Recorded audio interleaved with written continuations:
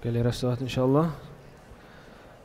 أعوذ بالله من الشيطان الرجيم بسم الله الرحمن الرحيم الحمد لله رب العالمين والصلاة والسلام على رسوله الكريم وعلى آله وأصحابه أجمعين رب اشرح لي صدري ويسر لي أمري واحلل عقدة من لساني يفقه قولي اللهم أخرجنا من ظلمات الوهم وأكرمنا بنور الفهم وافتح علينا بمعرفة العلم وسهل أخلاقنا بالحلم وجعلنا ممن يستمعون القول فيتبعون أحسنه اللهم اجعل أعمالنا خالصة لوجهك ولا تجعل فيها حظا لغيرك وصل اللهم على سيدنا ونبينا ومولانا محمد وعلى آله وأصحابه أجمعين والحمد لله رب العالمين.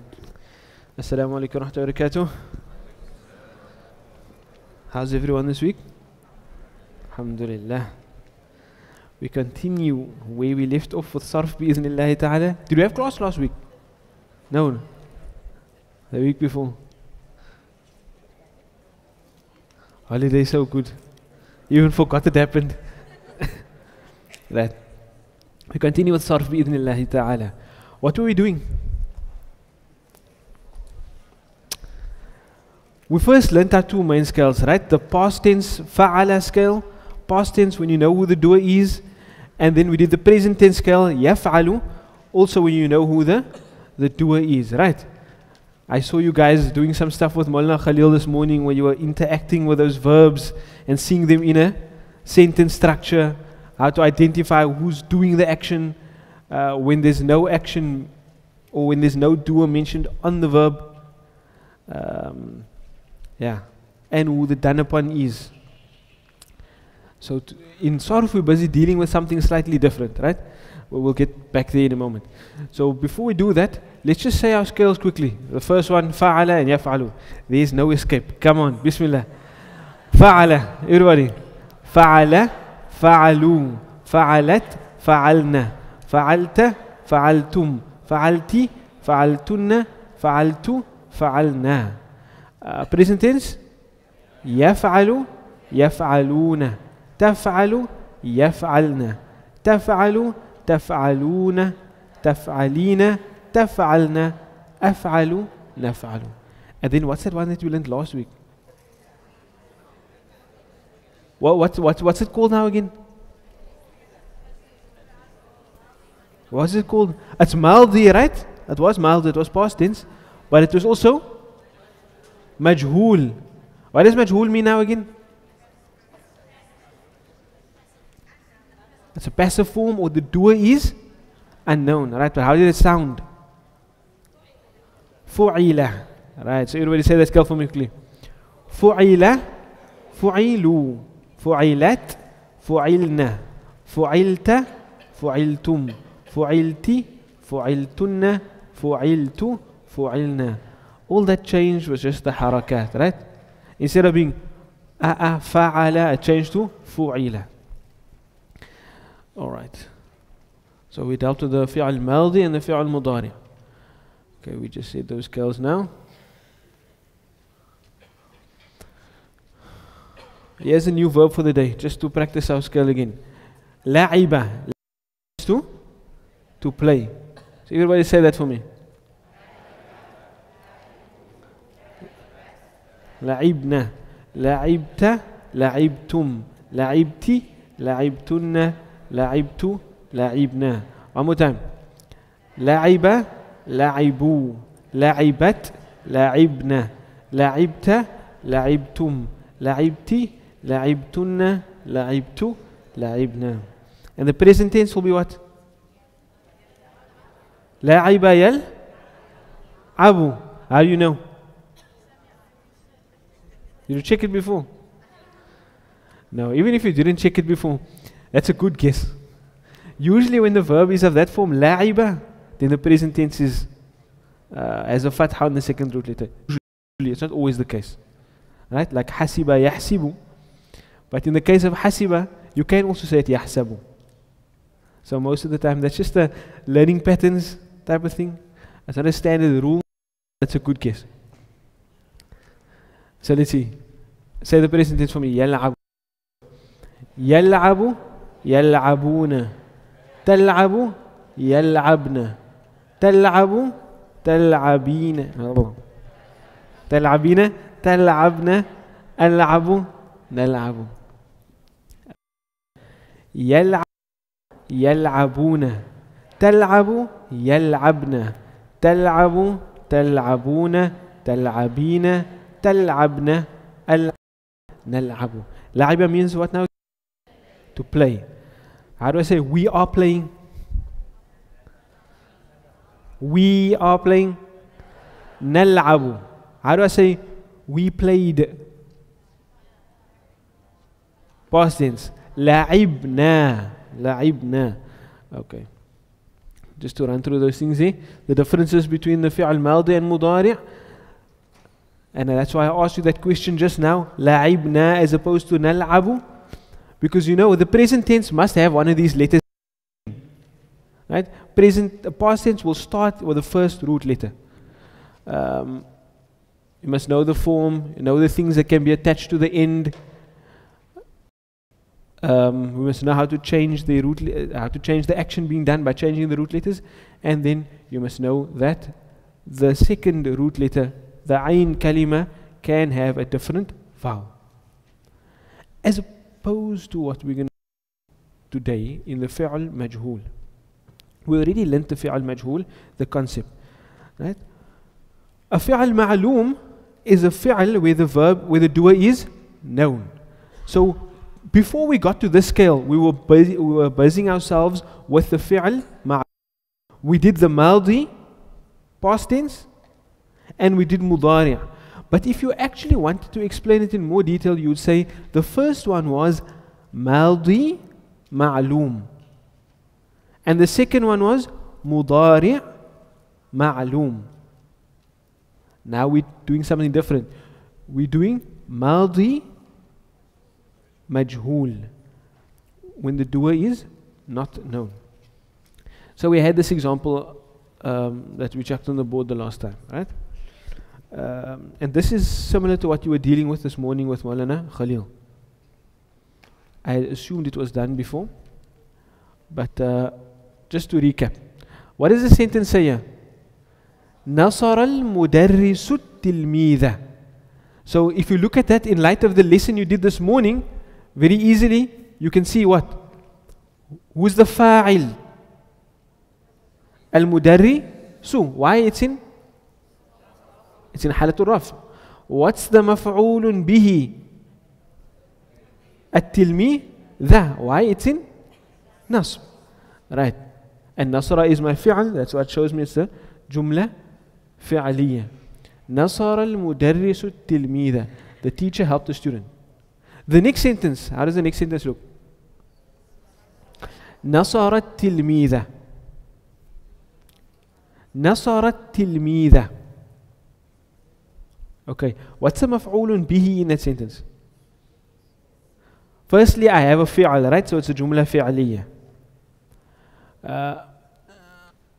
What's the مفعول به in that sentence? التلميذ, it's in nasb, easy to see. Follows the rule you learned this morning. What's the fa'il?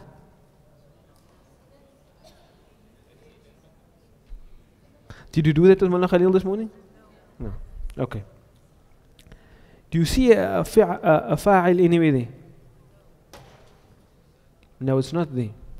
But I know what type of verb is this here? Nasara. It's a fi'al, maldi, and ma'loom or majhul? Ma'loom. If it's ma'loom, I have to know who the doer is. If it's ma'loom, I have to know who the doer is. If the doer is not mentioned here next to it like we had in our examples this morning, if it's not next to it, or before that, if it's not on it, for example, I had nasartum. Nasartum will mean what? Nasara, nasaru, nasarat, nasarna, nasarta, nasartum. What does that mean? You, many males, help. If it's on the verb like that, then I already know who it is. You, many males, did the action of helping. So then you, many males, will be the fa'il. If it's not on the verb, and it's not next to the verb, to the left of it like this, it must be there somewhere. Why? Why? Because it's a ma'loom verb. Because the form of the verb shows me that it's a ma'loom verb, I know that the doer must be somewhere. So if it's not on it, and it's not to the left of it, then it's inside it. It's hidden inside. So what's hidden inside Nasara? He. So in this case, it's going to be he helped the student. But here's the rule. Because I know a ma'loom verb is used, I know that I must know who the doer is. Right? Remember again. Because a ma'loom verb is used, I must know who the doer is. What if I want to say a sentence where the doer is not mentioned, which we had examples of last week? What do? I want to say the student was helped. What?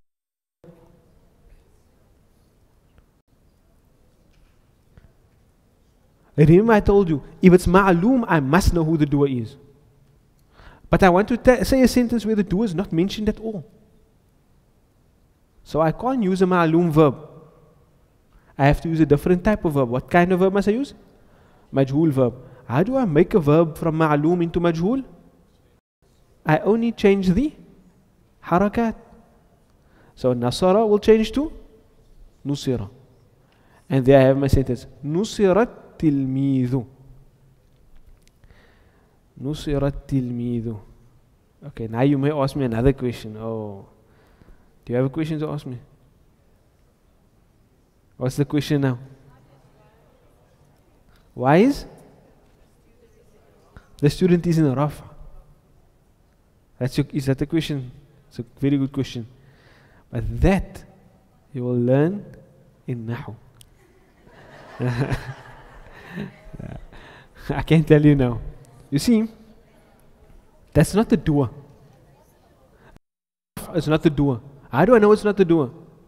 Because the verb that I'm using there is a verb that where I know when I have that kind of verb, when I have a majhool verb, I don't know who the doer is. So how can it be the doer? Something just took the place of the doer. Tilmidu, yeah, just took the place of the doer, but he's not actually the doer. He's like a fakey. Right? He's just a fakey thing. Because rafa usually shows me the prime focus of a sentence. It shows me the subject of a sentence. And so, this sentence here doesn't have your normal fa'il, so something had to take its place. Obviously, if I'm not mentioning the doer, the focus of the sentence can't be the doer. So the focus of the sentence is something else. Here, what was the object now has primacy in the sentence. That's why it takes it off. Don't worry about that. You're going to learn it in Nahu. But you can, when you get there now with Mullah Khalil, you can tell him, Maulana, I know that Danapan now must have been a Rafa. And he's going to give it a name as well, a different name, not Fa'il. Right.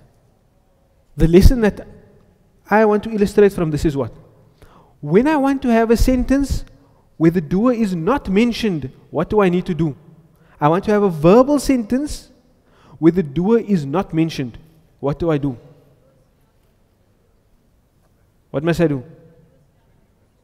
I have to use a different type of verb. I can't use a fi'al ma'loom. I have to use a fi'al majhool. I have to use a fi'al majhool.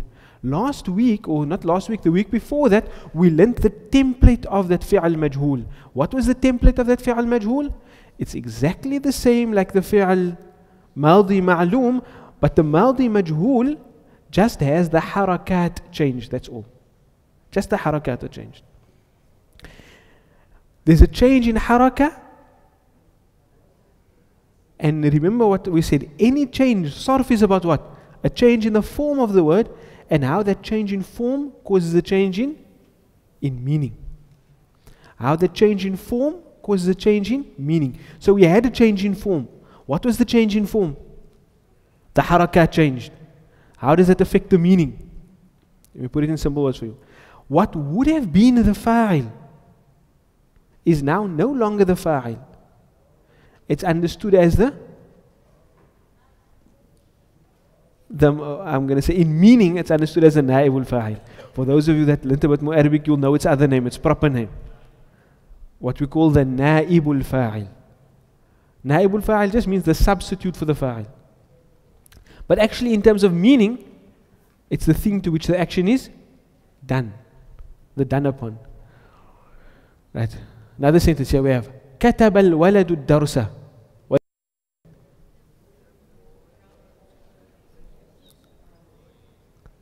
You must at least, you know who the fa'il is. The fa'il is who? Al-waladu. The maf'ulun bihi is what? Ad-darsa.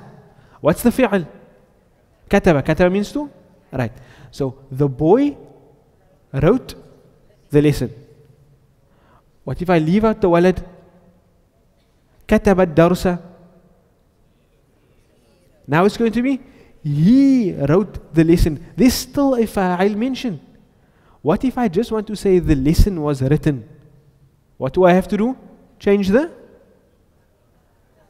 I have to change the verb form that I'm using from ma'loom to majhul. How do I do that? Kataba will change to kutiba. Simple.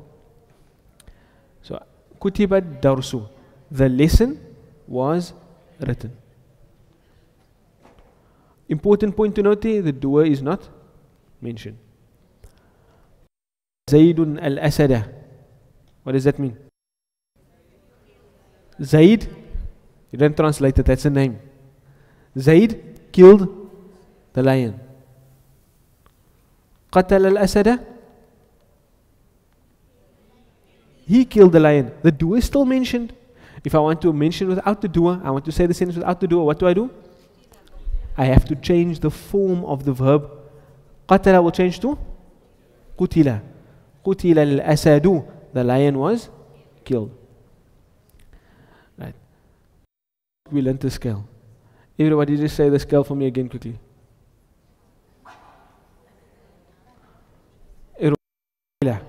Fu'ila, fu'ilu, fu'ilat, fu'ilna, fu'ilta, fu'iltum, fu'iltu, fu'iltunna, fu'iltu, fu'ilna. Again, one more time.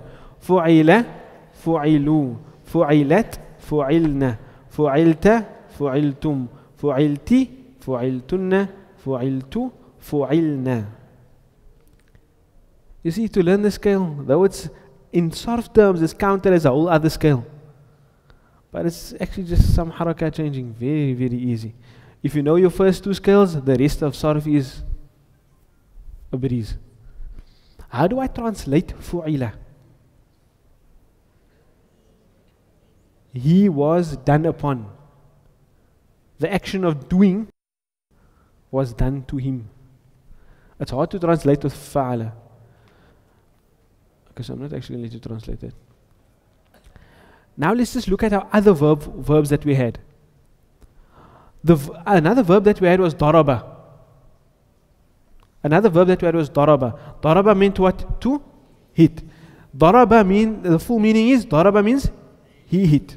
Right. If I say duriba, it will now mean he was hit. The action of hitting now is done to him. Right. Darabu meant what? They were hit. Darabu means they hit. But if I change the harakat to duribu, what will it now mean? They were hit. So that same thing on the verb that once was the fa'il. Because I changed the harakat, now becomes not the fa'il, the thing to which the action is done. Right? In meaning, it's like a maf'ulun bihi. In terms of actual name, we call it something different, but I don't want you to worry about that now. So, all that there is to this is, you can do it with any verb. Darabat means what? She. Duribat will mean she was hit. Darabna, they many females hit. Duribna, they many females were hit. And so we have a new scale. Everybody say that for me. Duriba. Duriba, duribu. Duribat, duribna. Duribta, duribtum, duribti, duribtunna, duribtu, duribna. Okay. Let's look at Nasr as well. just, I want you to see a similarity here.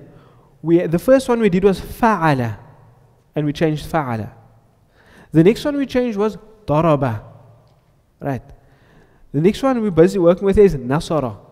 Nasara means to help. But look at the form of the past tense. Fa'ala, daraba, nasara. They're all the same. Right. So this majhul is going to be formed just like that. You just change the harakat. Nasara will become nusira. So say that scale for me. Nusira, nusir, nusirat, nusirna, nusirta, nusirtum, nusirti, nusirtunna, nusirtu, nusirna, nusirtu, nusirna. Right. Now nasara or nusira doesn't mean to help. It now means to be helped. To be helped. Right. So translate the following for me quickly. Firstly, number one. They, many males, were helped. They, many males, were helped. Give it a couple of seconds. So they, many males is that wawate, nasara, nasara, nasara, nasaru. So here it's going to be nusiru. We were helped. Nusir? Na. You, one female, were hit. How do I say you, one female? Ti. So, nusir, hit, durib, ti. Right. We were hit.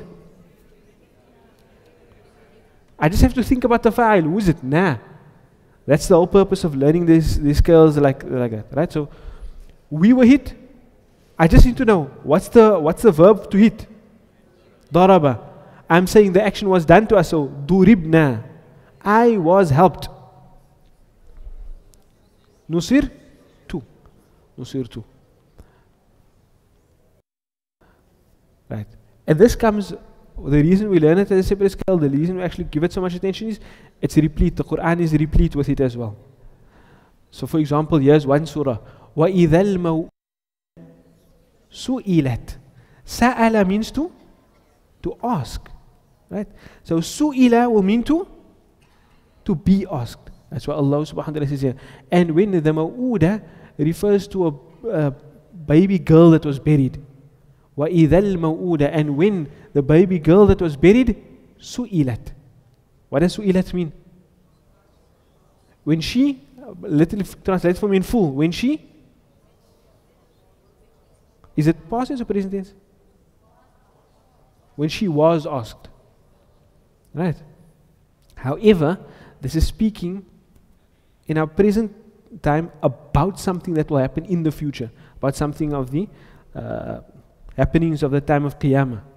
And usually when Allah does that, He refers to it in the past tense. Allah subhanahu wa ta'ala refers to it in the past tense. You might have come across it in the surah that you were doing tafsir of before and tarjumah of. Why does Allah do that? In Arabic, a past tense verb can be used to refer to something in the future tense when you want to imply that it's like a done deal. So, the female that was buried, she will, in relation to us, she will be asked. But the fact that she will be asked is so that Allah refers to it as if it's already done. And the rest of the surah, I tell you that because the rest of the verses follow in the same. بِأَيِّ ذَنْبٍ قُتِلَتْ. Bi, here means, usually it means with. Here you can say for. Ayyi means what? Which. For which dhanb. What's a dhanb? Sin. For which sin? قُتِلَتْ. She was killed. So, and when the female that was buried will be asked for which sin she was killed. وَإِذَا الصُّحُفُ نُشِرَتْ. Another one. وَإِذَا, and when. الصُّحُف. What's suhuf? Suhuf refers to parchments or scrolls. And when the scrolls nushirat, you don't know what, you didn't do nashara with me. Nashara means to spread something out. Nushira will mean what? When the scrolls are, when they are spread out. Nashara means to spread out. So this is the majhul form, when the spreading out is done to the scrolls. وَإِذَا السَّمَاءُ كُشِطَتْ. And when the skies are kushitat means to be peeled away. Kashata means to peel something away. Kushita will mean to be peeled away. So وَإِذَا السَّمَاءُ كُشِطَتْ. And when the skies are peeled away. The purpose of me showing you all of these verses, is to show you how these majhul verbs get used in the Quran. Here we have in one surah 4 examples of Madi verbs that are also majhul, being used to describe events that are happening there. We know Allah is in control of all of this. We know Allah subhanahu wa ta'ala is in control of all of it. But yeah, the focus, why Allah subhanahu wa ta'ala is not mentioned? Well, oftentimes when He mentions His adhab, He doesn't mention Himself. For example, in the Quran, Allah subhanahu wa ta'ala says, Nabbi ibadi, inform my slaves, anni ana al-ghafurur rahim, that I, ana al-ghafurur rahim, I am most forgiving, most merciful. Wa anna adhabi huwa al-adhabul alim. And Allah says, and my punishment, it is a painful punishment. It's as if Allah removes that punishment from Himself and attributes the torture of that punishment to the punishment, but it's separate. But when when Allah speaks of His rahmah, then it's always very personal. Allah subhanahu wa ta'ala makes it very personal. So here Allah speaking about very severe events and very terrifying events. So Allah subhanahu wa ta'ala kind of removes Himself from the image. Okay. Before we go there. So now, how I want you to have this organized in your mind. We have Sarf. Sarf can broadly be broken down, or our verbs can be broken down broadly into 2 types of verbs. I have fi'al madi and I have fi'al mudari'. So past tense verbs and present tense verbs. Past tense verbs now, what I've learned is there's a further categorization. Past tense verbs can be either ma'aloom or majhul. When it's ma'aloom, or the same can be said of present tense verbs. It can be either ma'aloom or majhul. So if it's ma'aloom, it will take the form of daraba, or fa'ala, or sami'a, or karuma. Right? When it's majhul, when it is majhul, what happens now? The harakat get changed. Daraba will change to duriba. How do I change daraba to present tense ma'loom? Daraba yadribu. We must still learn how to make it majhul. I can do the same for nasara. Nasara, when it's majhul, become nusira. The present tense will be what? Nasara yansuru. How to make it majhul? We're still going to learn. Let's take another verb. Qatala, we said, means to kill. How do I say this one? Qatala will change to qutila. Everybody say it for me. Qutila, qutila, qutilu, qutilat, qulilata, qutilna, qutilta, qutiltuma, qutiltum. Oh, I'm saying it through the jewels. Sorry. That's how I learned it. Say it again. Qutila, qutilu, qutilat, qutilna, qutilta, qutiltum, qutilti, qutiltunna, qutiltu, qutilna. Okay. Oh man, I made a mistake. I meant to use one. The khalaqa means to create. Right, khalaqa means to create. When I want to say something is created or to be created, then I just change the harakat. Khalaqa change to khuliqa. That's not what I actually wanted to get to. So don't say this one for now. Take sami'a for example. All the verbs we had thus far, nasara, daraba, khalaqa, nasara, what did I want to say before this? Qatala. All of them are exactly the same. Their harakat are exactly the same. What about now if I take the verb sami'a? What if I take the verb sami'a, where the second haraka has a different vowel or cow? How do I make that majhul?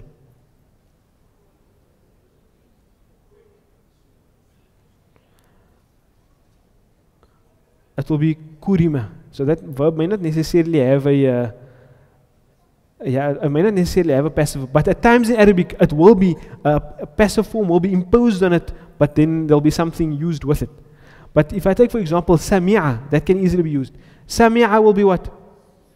Sumi'a. Sumi'a. So despite the fact that in its original form it had a different second haraka, its ayn kalima had a different haraka, it doesn't matter when we go to majhul. So that's the nice thing about majhul. You don't have to go to a dictionary to check up the middle haraka or anything like that. It's always the same. U-I-A. Whether it's sami'a, sami'a will become sumi'a. Karuma will become kurima if you want. Take any other verb. Hasiba will become husiba. Fataha will become futiha. Pick qara'a will become quri'a. إذا قرئ القرآن فاستمعوا له. When the Quran is recited, whoever it may be that's reciting it, that's not the point. إذا قرئ القرآن, when the Quran is recited, فاستمعوا له وأنصتوا لعلكم ترحمون. Then listen to it, be silent, so that you may be shown mercy. The point here is, just to wrap up this majhul, maldi majhul, what do I do conceptually? Here's some rules. I want you to write this down because you can apply it throughout Arabic, whatever verb form you use. Majhul verb, a majhul verb will always start with a dhamma. A majhul verb will always start with a dhamma.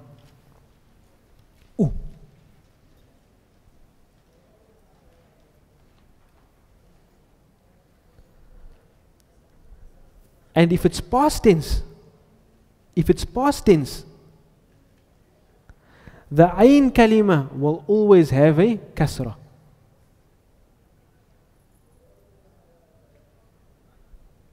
The ayn kalima will always have a kasra.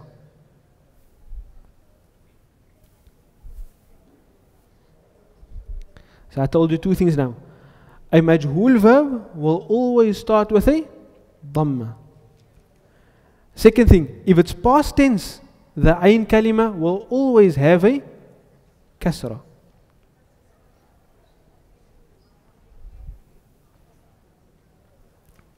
So basically that means it's going to make the sound ui.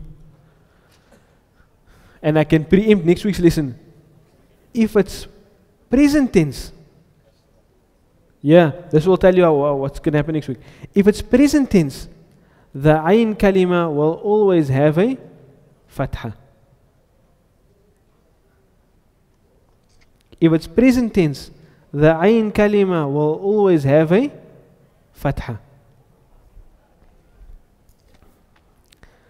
So if you know those three rules, majhul is a breeze. So now, just based on what I told you now, what will the present tense majhul sound like? Think about it quickly. Yaf'alu, what will yaf'alu change to? It must start with a dhamma. So it's going to be yuf. The ayn kalima must always have a fatha. Yuf'alu. Fu'ila. Yuf'alu. Both of them start with a dhamma, right? The past tense will have a kasra on the ayn kalima. The present tense will have a fatha on the ayn kalima. Three rules. If you know that, you'll know how to form any majhul. And I'm not just talking about this first skill, I'm talking about all the other 15 or other 14 that you learn. Right? So, I don't have to spend so much time on that one next week, inshallah. What I want you to do for homework is, I gave you a sheet.